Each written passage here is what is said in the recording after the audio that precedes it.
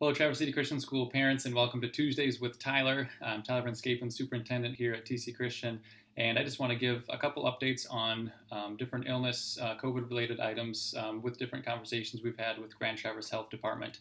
And the first is the student illness policy, and that's something that's been shared before. That's included in the link that this email is going out with as well. And just a reminder on those symptoms that we're asking for parents to check within their children each morning before they come to school. A temperature of 100.4 or higher, sore throat, new cough, diarrhea, vomiting, abdominal pain, or new onset of severe headache, especially with a fever. And it does give a disclaimer too, anything different than baseline. So for students with chronic allergy or asthma, cough, for that portion, that's something different than the baseline. So we've appreciated parents asking questions about should I be keeping my child home today or not. So if you are ever wondering, please don't hesitate to reach out to us. We're continuing to navigate this together. And if you have questions, again, please reach out to us and we can help you with those. The second item, one thing that Grand Traverse Health has been looking at is should there be a positive case within a school building within the county.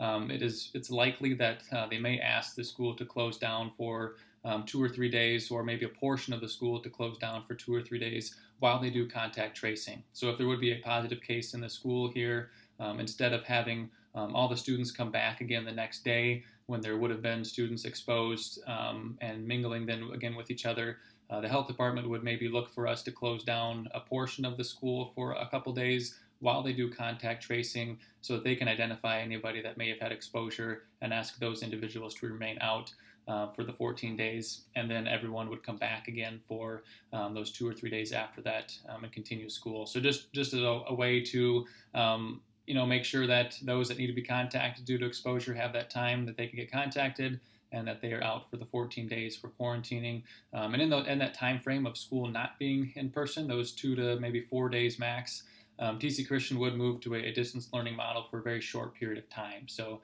again, if we would have a positive case here, it's likely we may need to shut down a portion of the school for a couple days just for the contact tracing to happen, but then we would resume again once all those individuals have been contacted. So again, thank you for the many questions you guys have asked. A lot of great questions. Many of them are situational based, but we're here to help you guys process that within your kids as they come here every day. But again, great to see them every day coming in the school building, eating lunch together, and just enjoying being with their friends. Hope you have a great rest of your day, and we'll see you guys again soon.